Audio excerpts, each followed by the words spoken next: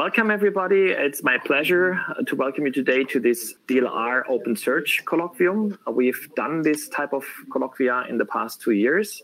We had a little bit of a break in early 2023 when we were transitioning from our first DLR Open Search project to our next and current one that we have put on now for the next 4 years, where we are working across at least 3 DLR institutes, but of course together with many other groups and players on the Open Search Initiative in Europe. So in this European Open Search Initiative, we are trying to inspire Europe and work across Europe with computing centers, with experts in information retrieval, computer science, web information, web science, if you wish, to generate an infrastructure, an ecosystem that allows public and open search. And it's my great honor and pleasure also today to welcome Benno Stein, a professor for intelligent information systems at the Bauhaus-Universität in Weimar.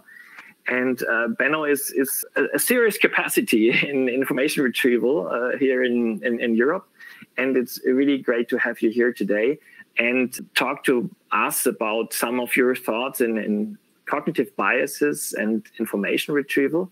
Because we always say, okay, we want to get access to unbiased information through such open search systems. But the question is, can we actually have that? Is it feasible? And actually, do we want this? And that's part of your discussion, I think, because at some stage, we need some kind of narrowing down of information, and we need some kind of view to information. And so I think we accept the bias as long as it's our bias. But no, the question is on whether that's good or even possible. So we are very much looking forward to your thoughts, Benno. Yeah, thank you very much, Stefan, for this really warm introduction. Actually, part of this talk has been given at a keynote last year at Clay, but most of these slides are original and pretty new. And I hope you enjoyed. And we will provide this material also for you later, because there's a lot of information which I cannot present in detail properly now. Yes, cognitive biases in information retrieval. And I would like to start quite informal and easy with the following. Yeah, here's a concept learning task. We see chairs, and I would like to learn what a chair is. Yes, I know about deep learning, about contrastive learning, but take this as an example to think about features. How would you classify these 3 chairs? And at first sight, we could say a chair has 4 legs and it has a brown color. Of course, this is not everything what the chair is characterized by, but at first sight, we can say so. And if we now see a cow, of course, the cow has also 4 legs. The cow is also brown, but it's not a chair. And the famous chair, Marcel Breuer, Bauhaus-Universität, this has to be shown, of course, from the famous Bauhaus. This chair is a valid chair, a great chair, but it's neither brown nor has it 4 legs. Clear enough what I want to express here. We are economical. We quickly learn from few examples to classify many chairs, but we have a deficit in precision. We classify non-chairs as chairs. And of course, we have a deficit in recall. We cannot classify all chairs. I bring this example because what we learn, what we see, what we are reminded here is bias for decision finding. And I will deepen this and different aspects from this in the next half hour. The talk will be about, Stefan asked me yesterday, 30 to 40 minutes. And that means I will skip certain things and go into details on it at a few places. The talk has 3 parts. For me, it was important when I talk about bias to clarify what is bias. If I ask 10 people what bias is, I get 10 different answers and explanations. And I understand that I get 10 different answers and explanations, and I want to be comprehensive here. And the first part of this talk will give my comprehensive view, and I hope that it will cover a lot of meanings and interpretations of bias. The second part will address cognitive bias in information retrieval. Information retrieval has a certain responsibility. We ask information retrieval systems if we are at an information need, if we need information, if we are under pressure. And this is a big position, and we depend on these machines. And cognitive biases play their role in the positive and in the negative part. And the third part of this talk, I would like to present some related research of our BABIS group. And each of these parts can be deepened. And I will start with the meanings of bias in a short historical. Oh, yeah, yes, and this is also nice. I have, for entertainment purposes and amusement, some of examples. This is an illustration of confirmation bias. Yeah, you see it is in front of us is a person who belongs to the flat Earth community and now found a book that in fact proves that the planet Earth is flat, and he already knew it. Yes, this is a typical bias. If we see a person or information that matches our mental model, we are directly in favor. Yes, bias has acquired a derogatory definition. If I've presented the definition of Webster's dictionary from 1913, there was a bias defined as leaning of the mind, as kind of inclination, repossession, propensity towards an object, not leaving the mind indifferent, saying something specific. And if we look today at Merriam-Webster 2022, we see that it is explained as personal and sometimes unreasoned judgment, as a kind of prejudice. This is what changed with this term. This might be useful or not. I only present this without saying what I like. We see there, hence, two kinds of synonyms that we can form. Bias can be considered as non-objectivity, again as prejudice, as one-sidedness, as tendentiousness. Yes, this is all a bit of negative or very negative, but bias is also seen as a rule of thumb, as a heuristic or a cognitive bias.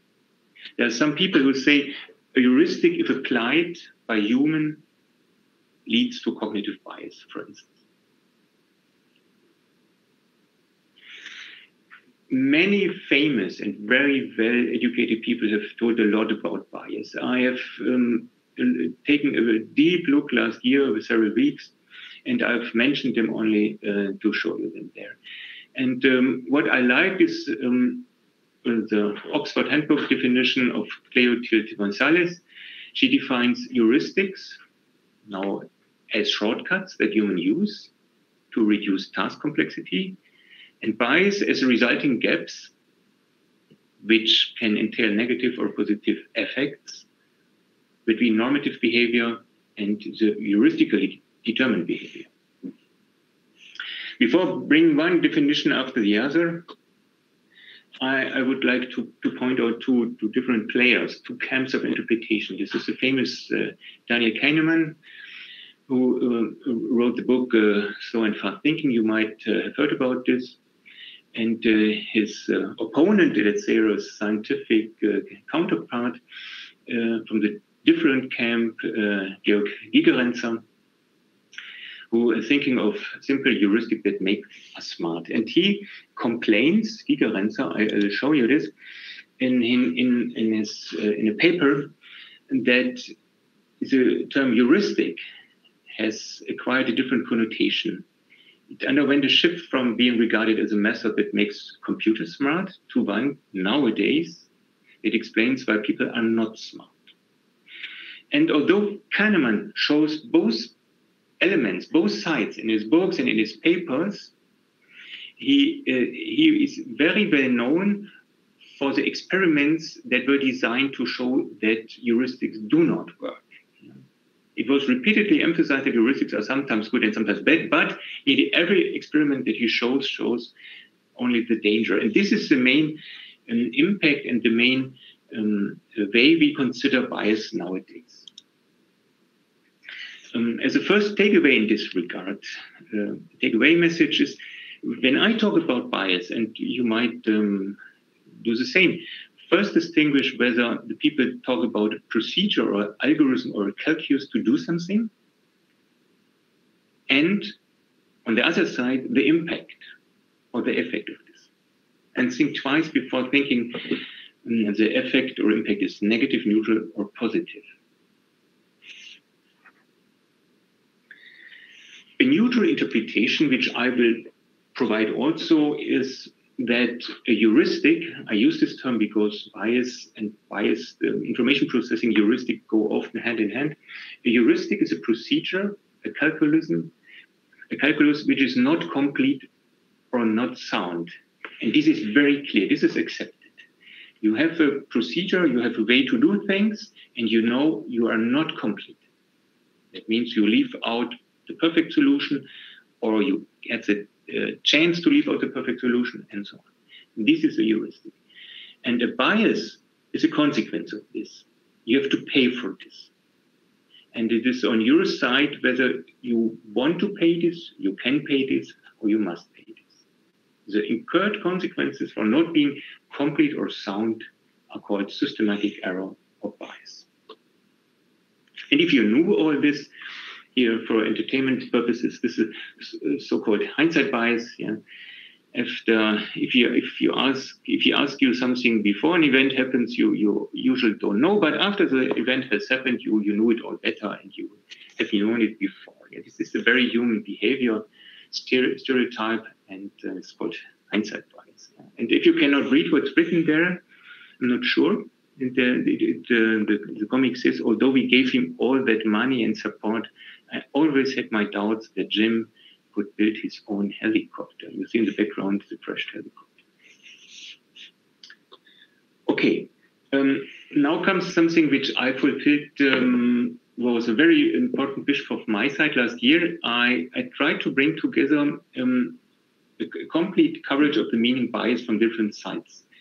When I talk to people about media bias, cognitive bias, they often do not know about the rule and the importance of bias in other fields. And if they know about inductive bias or statistical bias, they often tell me this is something completely different. Yeah, statistical bias and cognitive bias is something completely different.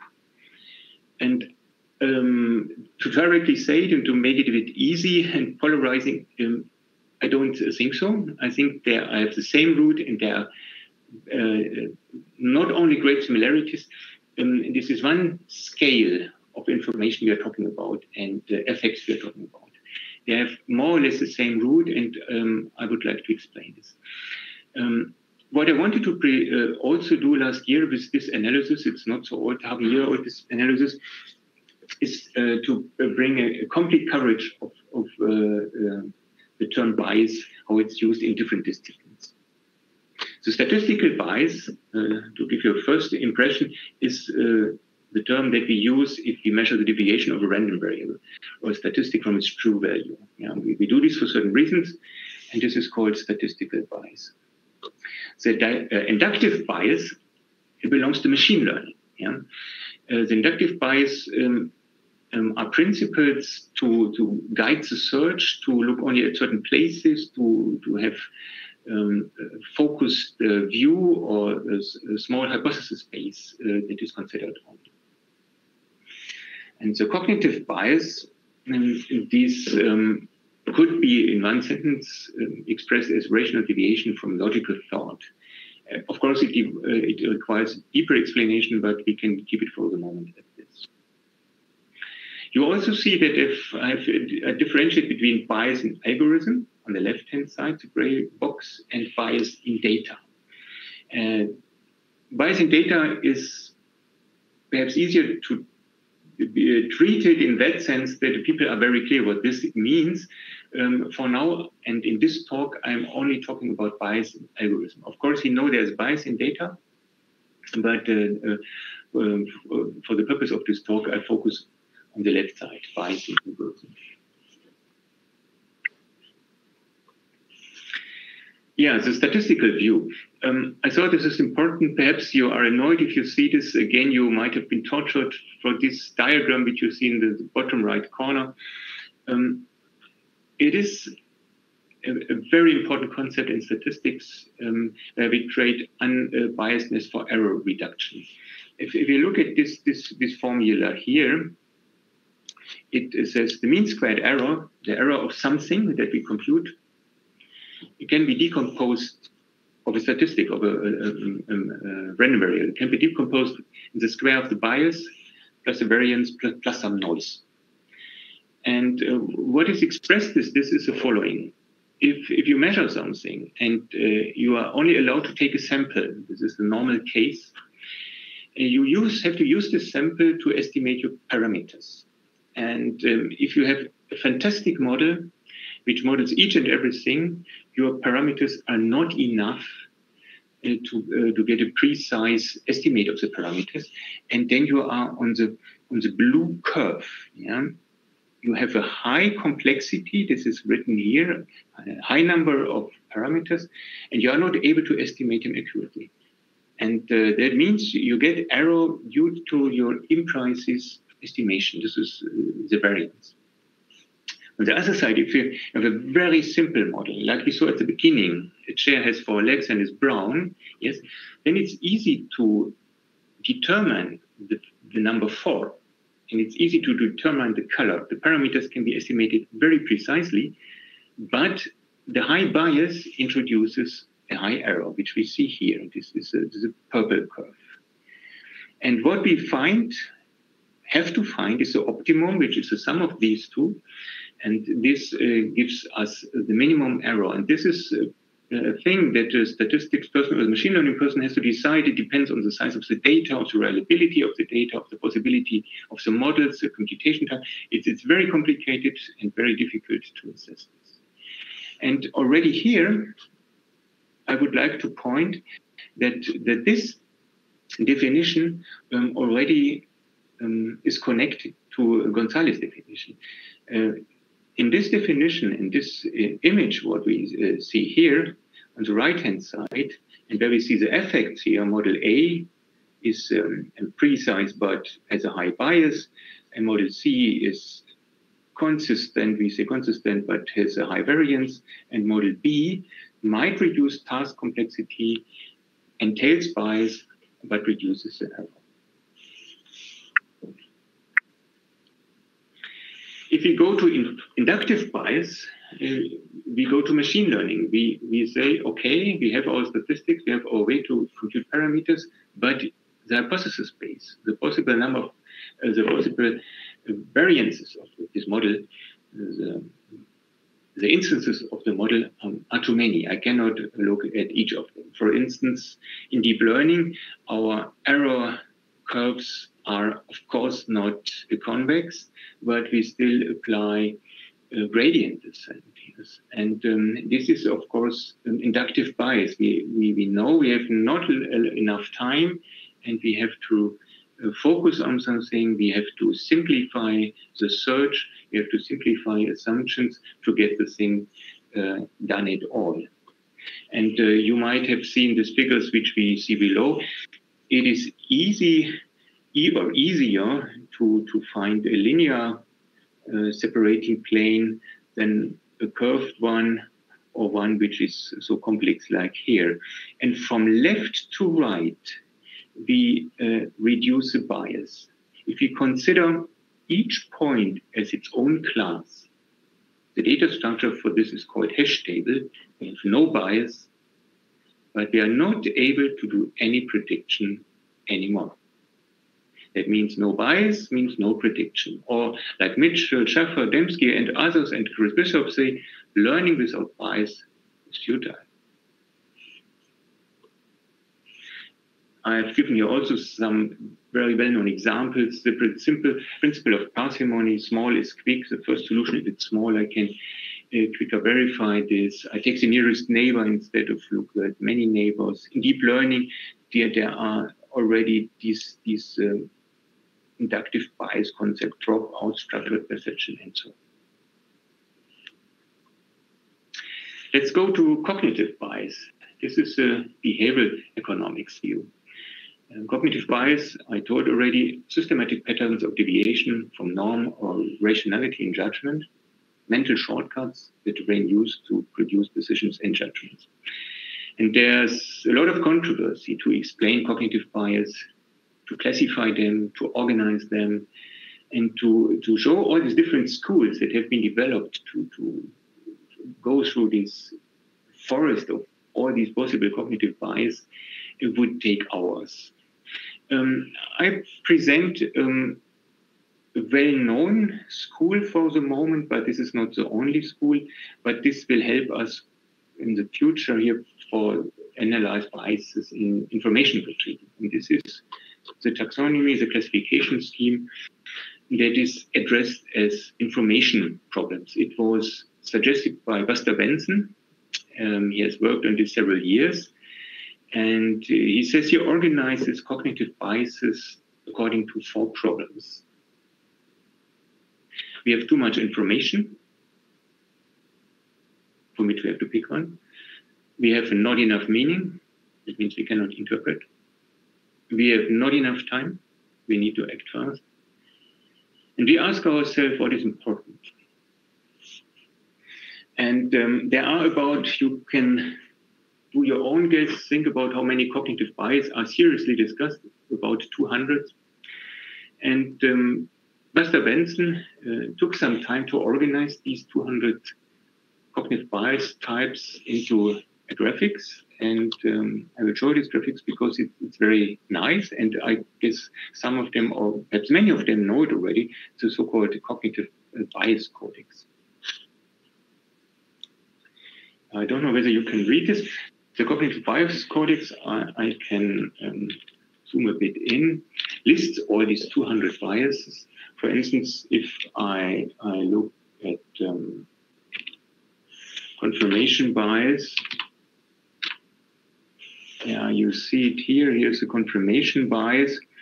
It is it belongs to too much information. And if you click on this, it's quite nice. You are taken to a Wikipedia article which tells about this. A quite nice thing and to work with. And we'll come back to this cognitive bias next later. What I also analyzed last year, but I will skip over this, is that these 3 groups of biases, statistical bias, inductive bias, and cognitive bias, entail each other. If you introduce statistical bias, you also introduce inductive bias and vice versa. And I have given examples here that by regularization, for instance, like the lasso method, you have inductive bias, which reduces the number of parameters and which introduces statistical bias, for instance. But I skip over this. I only want to show you this, that these 2 things, statistical bias and inductive bias, have the same core. A similar argument applies to cognitive bias, inductive bias. Not all cognitive bias have inductive biases as their root, but many. Cognitive and inductive bias entail each other. Concept learning, for instance, we saw it at the beginning is such a thing. We have no time, and we consider only a small parameter space, and this leads to an inductive bias, which also can be a cognitive bias, because not all chairs have 4 legs and are brown.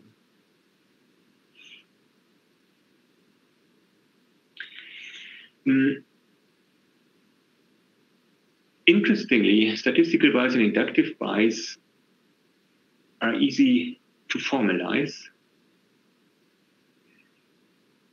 They are not easy to optimize, I would say. It's an academic discipline. Cognitive biases are hard to formalize. There's a discussion in the field of behavioral economics, sociology, politics, psychology. What are in fact cognitive bias?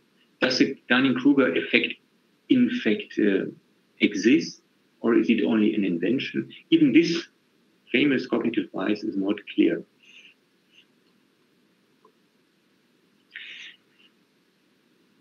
Inductive and statistical bias are optimized against a mathematical function. Cognitive biases depend on your inclination, cultural backgrounds, the zeitgeist, the experiences, the profession that you go. And there is no unified value system for their mathematical quantification. And this makes it so difficult to deal with them. However, I don't want to show only problems. I want to show how these things are connected together. And to say there is a mathematics also partly behind cognitive bias, which has a lot to do with statistics and machine learning. Yes, and of course, this is a source of misunderstanding. Yeah? We all only talk about bias, and we leave all these implications and disconnections out. And this also concludes the first part of my talk. Information retrieval, which leads to the second part, is challenged in particular with regard to data and with regard to cognitive bias. As I told at the beginning, an information retrieval system shall help us if we are in a problematic situation. We are under stress, we need information, we have a deficit, we have an information need, we want to be satisfied with regard to an answer, and this makes us vulnerable to certain things, vulnerable to wrong answers, to quick answers, and so on. And information retrieval has hence a special responsibility to deal with this.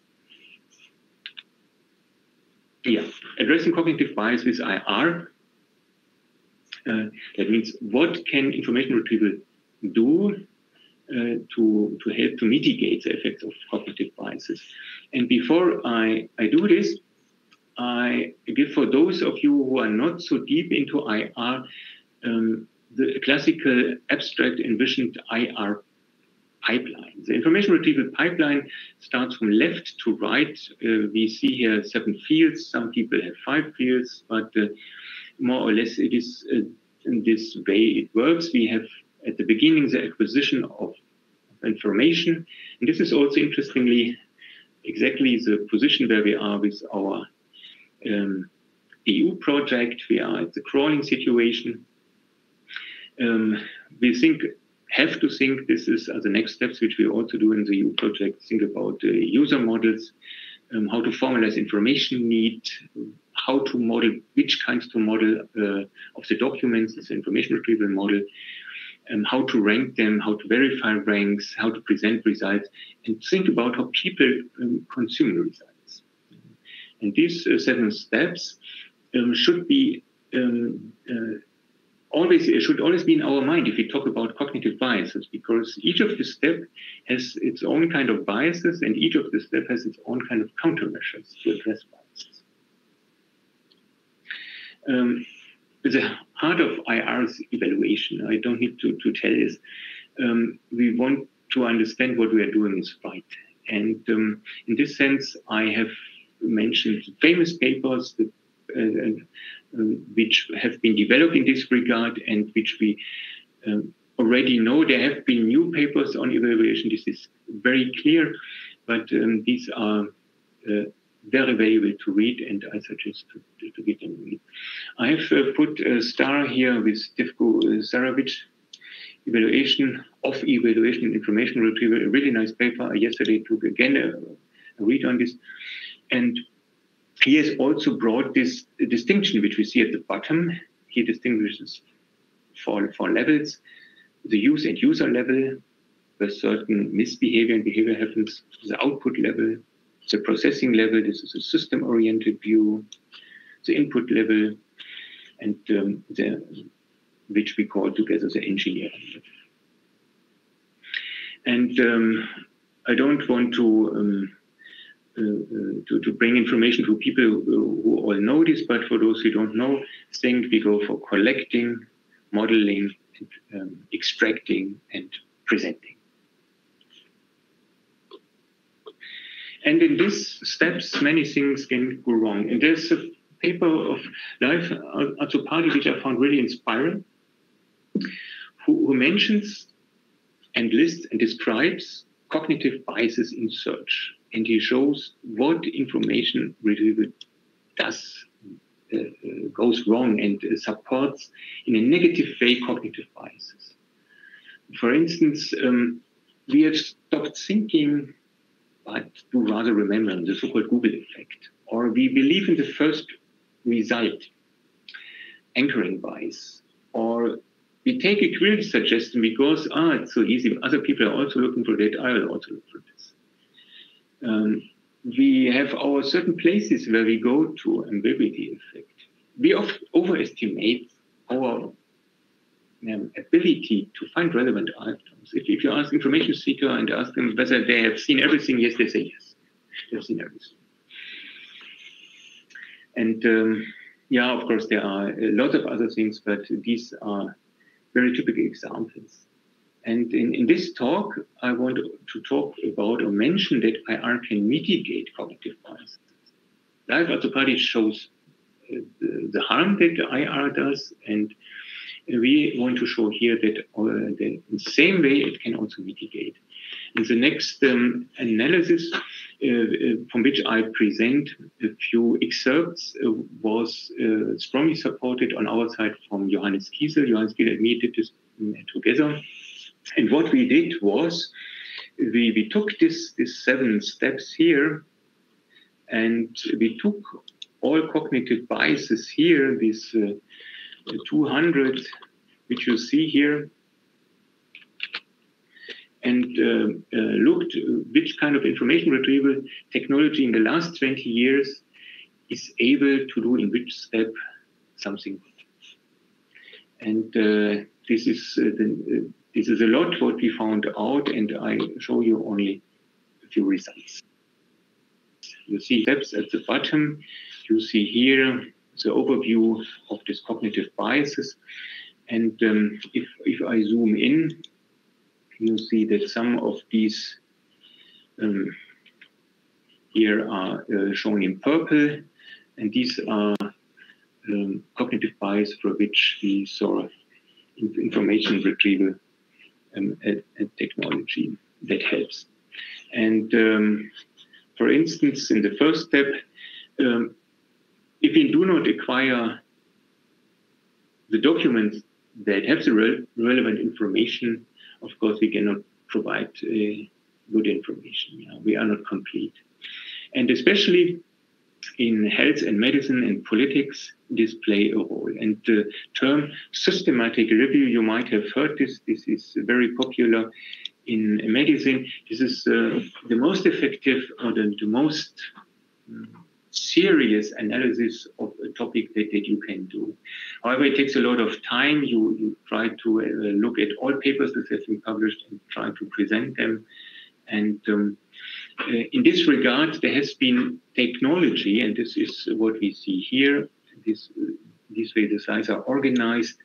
Even in the track conference, the famous track conferences, there's a so-called total recall track where systems are measured with regard to their ability to find all relevant documents. I've also here a nice figure. The availability heuristic, yes, you take the first result as the best one. Here you see here a couple in front of a sea.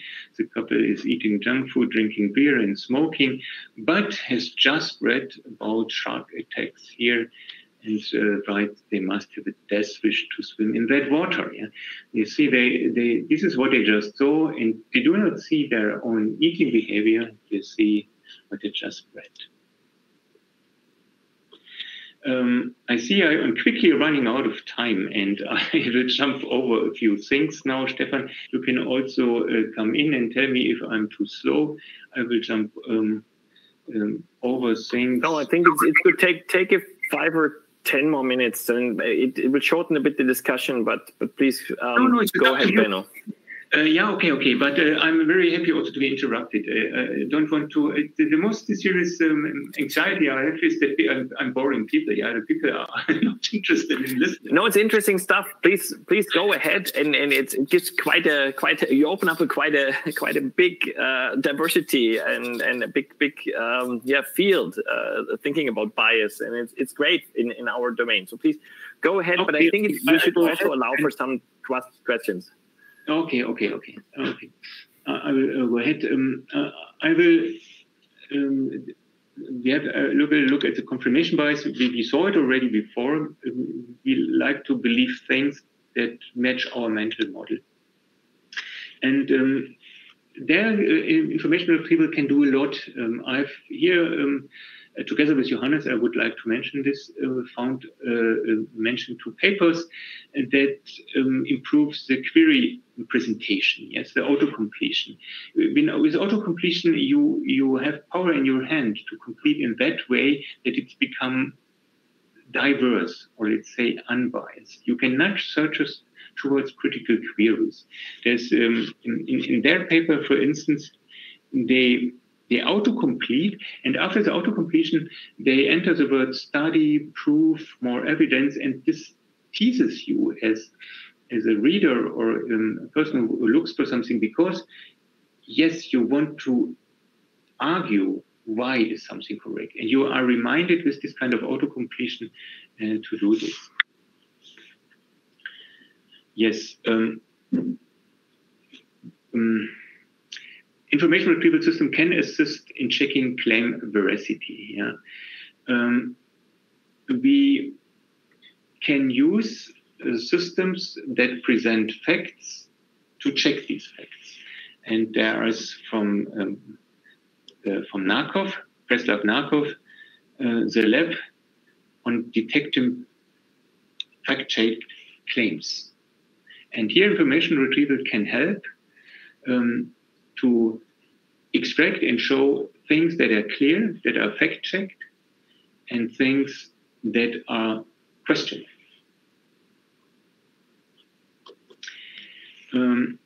We can do better in ranking. We can do, let's say, a kind of fair ranking in that sense that we can tweak result lists to reflect normative distributions. This goes into the direction of affirmative action. It is questionable, it's discussable. But this can be a technology that makes sense, especially for people who believe in or belong to the group of naive realism, which says that all people who believe the same in-group are on the right side, and the out-group people are egocentric, and the common sense understanding it's on your side is the only truth. Especially in politics and in political ideologies, this is a very common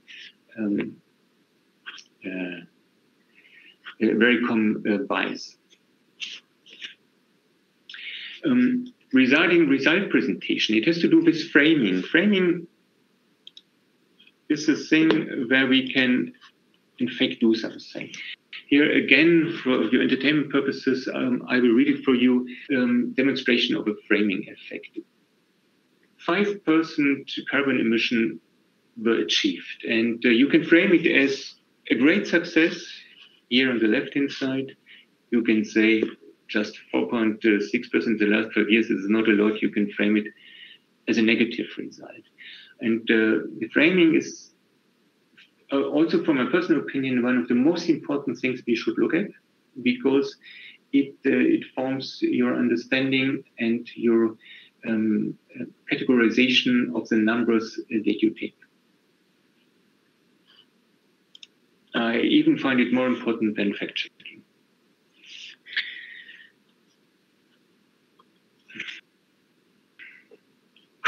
Is as shown as example here for result consumption. If I explain things overcomplicated, my audience gets lost. This is shown here. A nice teacher who tells something about Goncharov polylogarithms, very complicated, cannot understand that the audience is doing each and everything and playing around, but not looking at this. Curse of knowledge means you understand a thing very well and you think all others do as well. This does not mean that we should oversimplify a thing, but this does mean that we can think about technology that makes information more accessible. For instance, if we are thinking about images that support certain arguments, we are doing such a This closes the second part of the talk. The second part was information retrieval and its application for fighting, addressing, or acting against cognitive biases. In the last part of the talk, I will show related research at Belvis, and begin that means that our research groups, combined research group of Jena, Matthias Hagen, Martin Pottas, Khalid Al-Khatib in Groningen, Henning Wachsmuth in Hannover, and ourselves here in Weimar. And I would like to start with a discussion which we have had quite often. It is the introduction of the, let's say, the pride of information retrieval, short answers, direct answers.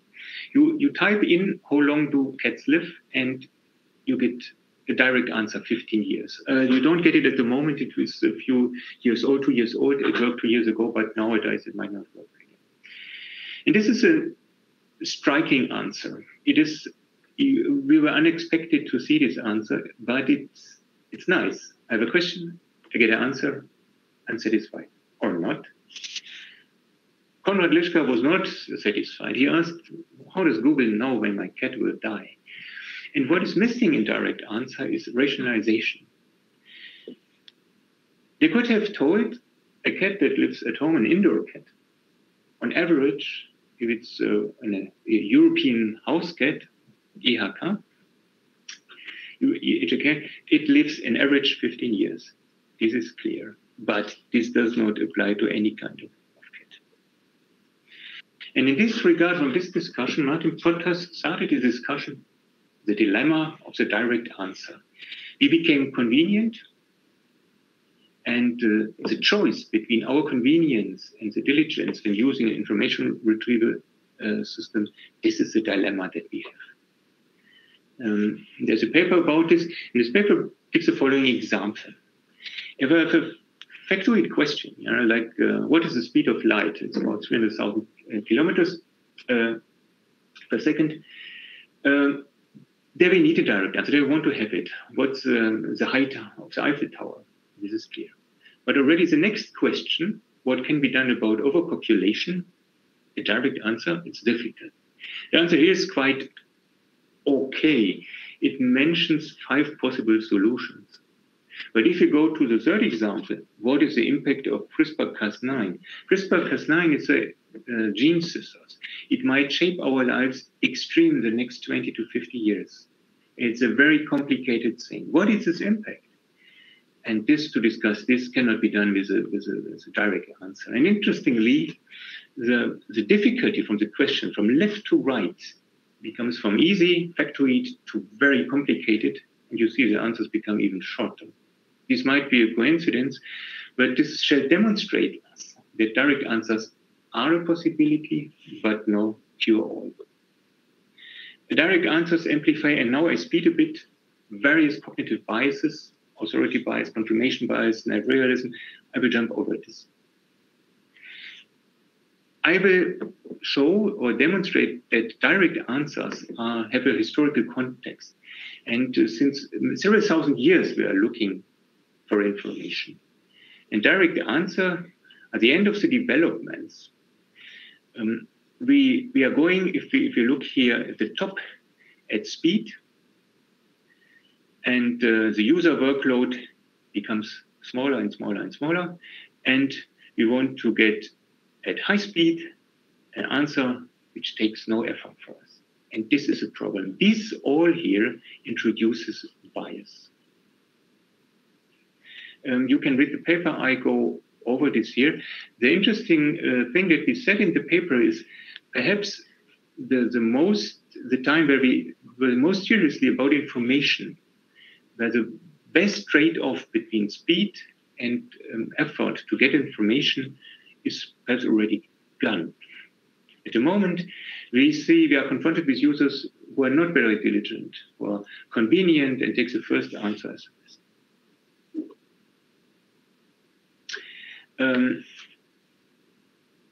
What to do in this regard? This is perhaps the second or third takeaway. There are 2 extreme answers. More power to the machine. makes the machine even more smarter, makes the machine aware of all biases, makes the machine identifying who's the person in front of it, makes the machine understanding the whole history of my zeitgeist and gives the right answer. Or on the other side, empower the user, support deliberation, raise awareness, demonstrate what can be done, provide meta information. And we at BEBIS go, at least at the moment, this way, it empowers the user way. And our technology, which we have provided or which we develop, and also the search engine in the EU project we are developing, we are part of the developers, we are very proud to be part of this. We see it more on the right-hand side. We want to empower the user. We want to give the user the possibility to argue for herself. And in this regard, I even make it a bit quicker. I present 3 developments and then I will close. We have developed several technologies. You see them here, 1 to 7, and I will go only on the one thing into which we really believe, rationalization. We think if we explain answers, if we explain results, then we do a good job.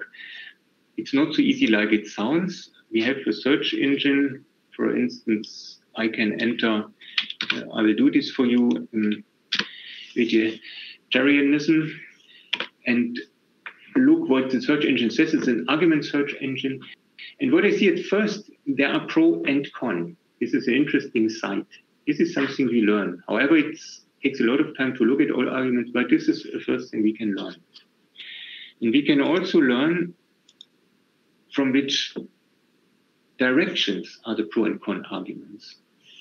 There's something to do with nutrition, cancer, obesity, yes, evolution, veganism, and so on. But it takes diligence to analyze all this. In the next evolution step, this is driven by Johannes Kiesel, he asked, can we make argument digestible by showing images? Here we can, for instance, look at a topic. He has presented 40 topics. I don't know whether here, should people become vegetarian? Yeah, this is quite nice. This is a similar thing. And we see on the left-hand side, the pro side images that says, yes, why not become vegetarian? On the right-hand side, we see images, why not become vegetarian? We are also eating living objects. Yeah?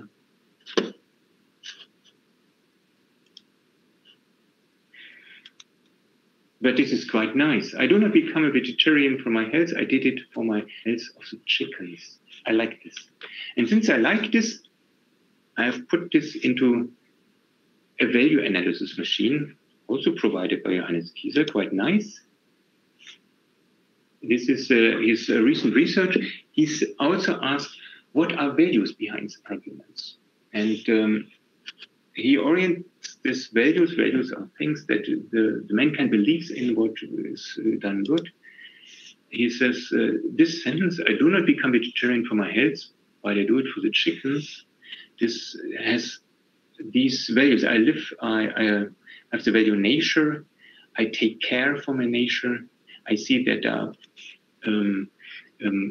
people and beings that depend on me.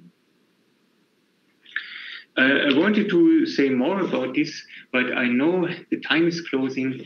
I go out, I jump to the end, I jump over this here, and want to say thank you at this point and give a summary to remind you what we all saw. We saw the meanings of bias and their connections. We saw that IR can do both harm and good to address cognitive biases. We don't believe the direct answer is the pride of IR, especially the LLMs, although they can do such great things. It's a difficult technology and it's questionable to use them for everything. And we ask the question, more power to the machines or the user? And with this, I would like to close and say thank you for you and thank you for the people who all helped me to present this research. Of course, this was research from all of them that you see here. Thank you very much. Thank you, Benno. big applause. If we were in a room, we would hear that now. And thank you very much for this tour de raison, for this overview and introducing us into these thoughts in the complexity of bias in the information retrieval domain. And I'm pretty sure there would be loads of questions and quite some things to discuss. And I encourage us now to take a few minutes at least to reflect a bit on what Benno has shared with us. Are there thoughts? Are there questions? Yeah, there's a comment. Sid says, thanks, one of the best talks he has heard this year. That's nice. Are there questions or probably to start with this, but perhaps this is a bit too much of information and we should share the slides. But anyway, I'm open to any question. Yeah. So there is one question in the chat. What impact do you think that ChatGPT will have? And then Sebastian may just come in also for a question. He has raised his hand. But that also came to my mind now with all these language models coming up. And they are not so much in the... Well, I think they will introduce or will feed back some of the cognitive bias that can be found in the web into the retrieval systems, or if it can be even considered a retrieval system. But if you like, I give you a very short answer to this. I mentioned the LLMs and the ChatGPT technology or similar technologies only. Of course, they are very well suited for us, or we like to use them for direct answers, but there's a danger in this. And this is not the danger in the data, which I think can be more easily controlled than the convenience of the user. Conversational search, which means we get into a dialogue with the machine. In this regard, I see a great future of technology like ChatGPT. However, this technology makes it easy to produce direct answers. And direct answers can be good. And if we find out what is information we need directly from the query, we can much easier apply a direct answer and a ChatGPT answer which does no harm, while in other situations when we think the answer is not so clear, we can ask in a more diverse way. That means I see a lot of potential, but it has to be taken with care and developed with care. I'm open for technology, definitely. I'm not afraid of GPT. Yeah, but of course it has a great power, but it's the reduction to a simple answer and in a very quick way. I think that's a danger, and you open up so many ways to get a misperception or misleading answer in the whole information retrieval process. So we should do definitely in-depth thinking on whatever we do and produce here. Sebastian, you raised your hand. Yeah. You want to open your mic and camera and come in with a question or comment? I think you should see me, right? It's positive. Yeah, all right, good. So yeah, I have both a question as well as more of a starter for discussion. I don't know how much time we still have, but talking about convenience and this general stance that we at the Webers Group take towards empowering the users, the issue that I keep bumping my head against is how do we get users to appreciate the power that they've been given when the default mode for commercial search is high convenience. So it's sort of like getting your kids away from fast food and getting them to healthy food. I don't really see a solution to that. Well, just a quick comment from my but maybe yes, please go ahead. No, please go ahead, Stefan. To me, this is the same issue, and I mean I like really this graph with the two balances, and I mean what we are trying to do is I think still to empower the machine or get machine power in served and organized such that it empowers the user. I think that's what the open search idea is about. So we generate a big machinery room that gives big power, but it will be displayed and accessible such that it will allow the user to get access to it easily. So in the sense what you just used, Sebastian, to me, it's like presenting valuable, healthy food for the kids in a way that it looks and feels like fast food, but it's good stuff. And that's the tricky thing, I think, what we have to do also with search. So it still have to have a good user experience, very simple. But why not having a few simple buttons there around your list of results that you can easily tweak, or or sliders saying, okay, I need some more political answers, or more sport, or more science, and do that very easy. But I think there's great potential for that. But sorry, that's just a quick comment from my side. But of course, Benno, over to you. What do you think? Very short. And the dirty answer, and this will not solve the problem. It's not a silver bullet. It's a user interface thing. And thank you, Sebastian. The point that you raised is important. My more serious address could be the following. If I have a search engine which gives quick answers in situations where these quick answers are valid, that means if the search engine is in that sense reflective, that it knows what is it doing, I start understanding as a user, this is a quick answer which I can take. This is the first thing. However, at the moment, they give quick answers to nearly everything. And here, another thing I would say comes into play. If a person tells me something, a complicated question, a contradictory situation, and comes with a clear-cut answer, I ask where this answer comes from. And by putting the user under this pressure, the person under this pressure, I give feedback that I'm interested as a human to human to understand what he's doing. I'm interested in rationalization.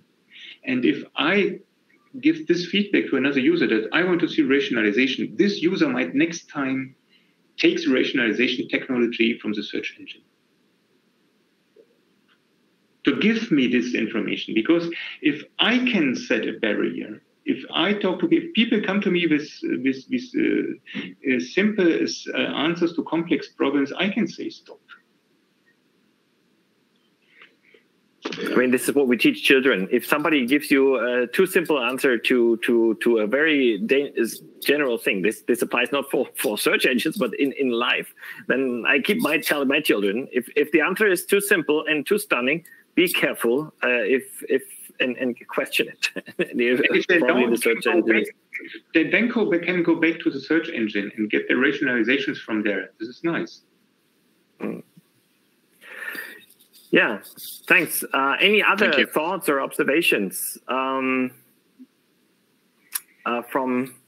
the colleagues? I mean, we're already running over time, so some people are already leaving, and that's fully okay. We all have next meetings going on. So yeah, I mean, if there are no further questions, then I think we call it a meeting for now, and a colloquium. Thanks, Benno, for sharing this. And there's a lot of food for thought, and I'm sure we will pick up on these different aspects of the biases and how we try to tackle them, or how we also use them, or how we work with them in the coming weeks and months and years, I suppose, when we work on open search and the ecosystems around that. Thank you very much. And once again, thanks for taking the time. And see you around, everybody. Thank you. Bye-bye.